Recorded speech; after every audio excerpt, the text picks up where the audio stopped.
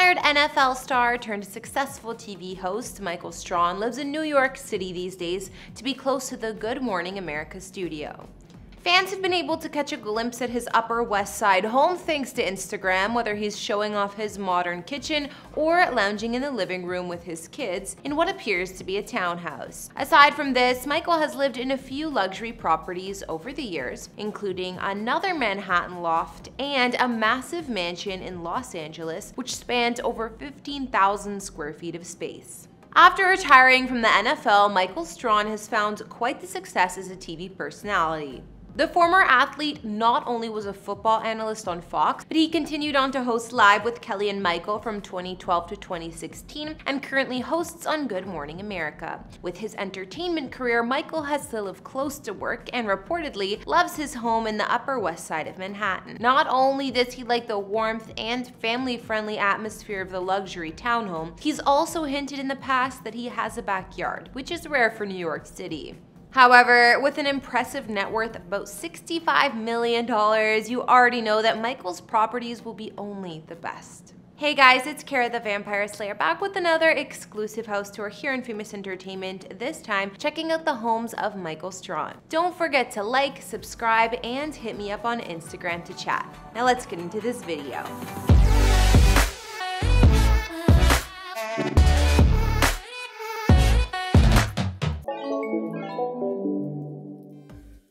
Before we check out Michael's New York homes, let's take a look at one of his former properties on the West Coast. Located in the upscale neighborhood of Brentwood in Los Angeles, reports claim that Michael sold this mansion for a whopping $21.5 million in 2015, much more than the $16 million he paid for it a couple of years prior. The beautiful home sat on an acre of land, and it was a neo-colonial style mansion protected by double gates and high hedges, backing onto a thick forest of trees and a creek. Details show that Michael's former residence offered 15,600 square feet of space with 9 beds and 14 baths throughout, all of which was recently renovated. The large mansion also had 3 floors which could be accessed via elevator, and luxury details from a wine cellar with drinking lounge to a 59-foot pool and much more. The entry hall was cavernous with soaring ceilings, and it was attached to the also large formal living room, both boasting 20-foot wood ceilings, black chandeliers, and dark oak floors. Michael seems like a man of class, and the cigar-friendly library, along with the prohibition-style wine cellar with drinking lounge in the home, sound like quite the classy rooms to match. The library was also wood-paneled and offered a flat-screen TV on top of a fireplace, while other main floor spaces included a formal dining room and den with entertainment center. We can't forget the main attraction here either, which was an open-plan great room made up of a family room with fireplace, casual eating area, and all-white kitchen with top-notch appliances. 2 of the guest bedrooms with en-suites were located on the ground floor of Michael's mansion, while the rest were located upstairs. Also upstairs was the impressive master retreat located in its own wing with sitting room, fireplace-fitted bedroom, terrace, as well as double walk-in closets and en-suites. The basement of the mansion was fully finished with 2 more bedrooms, a lounge area, and other bonuses like a games room. And if that's not enough, there's a 20-seat home movie theater with 15-foot screen, a gym, sauna, and a steam room, and the wine cellar, which I previously mentioned. Since this mansion is celeb approved, it's not surprising there's also a cedar-lined storage room with separate walk-in safe for valuables down here as well. Outside, a heated wraparound porch accommodates the mansion's exterior and leads to the backyard.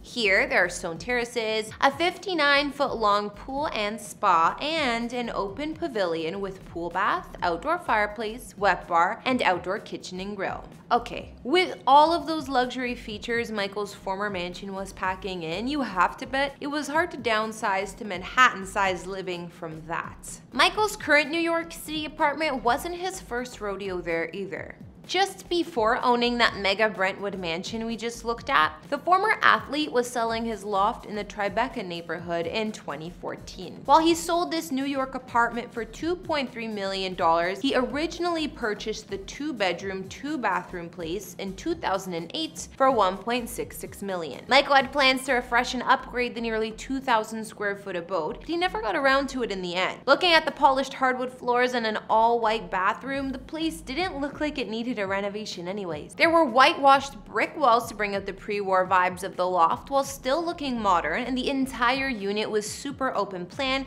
with soaring ceilings overhead. There were a few living areas or lounges, along with a spacious kitchen with bar-style seats and cherry wood cabinets. Michael's one-time loft was trendy and cozy at the same time, but he didn't call the place home for too long before trying to sell it. As for where Michael lives now, we know he mainly calls the Upper West Side area of Manhattan home, a neighborhood which he loves. He said, "I like the Upper West Side because being a father, I like the family feel to it. You see mothers with strollers, people walking their dogs. One thing I love about the neighborhood, when you go into places, it's not like, Michael, I'm another person who's just there." So I guess he just likes feeling normal. While this neighborhood is often thought to be small apartments with zero outdoor space, Michael is lucky to have plenty of space in his townhouse and even a charming backyard. The father of 4 shares the crib with his dog Enzo, and his kids split their time between both of their parents' homes. Michael has given fans a peek at his home in the heart of New York City thanks to Instagram, especially his kitchen and main living areas. His living room is spacious with floor-to-ceiling windows overlooking the garden and a mostly gray-toned color scheme. The open-plan space boasts a large couch, a flat-screen TV, and artwork on the walls. There are other plush furnishings here too, including a velvet armchair and more. This living room is separated from the kitchen by the white island, and there are also French doors leading out to a terrace. Since Michael loves to cook, we often get to see the modern and airy kitchen in the background. This space has off-white cupboards, white marble worktops, and a modern glass light fixture. It even comes equipped with a large range and other designer appliances. This is where Michael loves to spend time when he's not working, and it seems his twin daughters Sophia and Isabella love to cook alongside him too. In one Instagram video, Michael actually showed his daughter giving a tutorial on how to make barbecue chicken, while the family likes to put their grill outside to use as well. In the summer, they shared photos grilling meat and vegetables outside in their yard. Yes, unlike most New Yorkers, Michael is lucky enough to have his own mini backyard or outdoors, a small terraced area surrounded by a fence for privacy and some hedges. In the past, he said,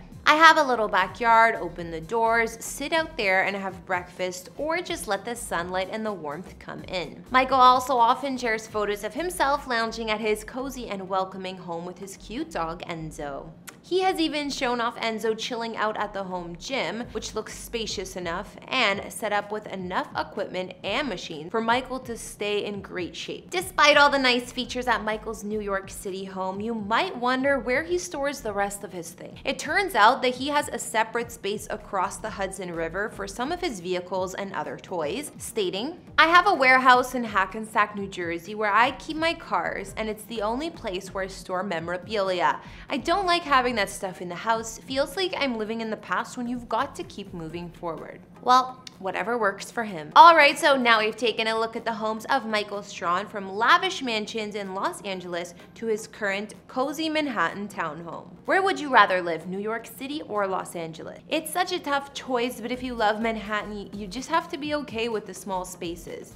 It's crazy there. Be sure to let me know your thoughts on Michael's homes in the comments down below. Thanks for watching. Don't forget to give me a follow on Instagram and tell me which celebrity homes we should feature next. I'll see you all in the next video. Bye!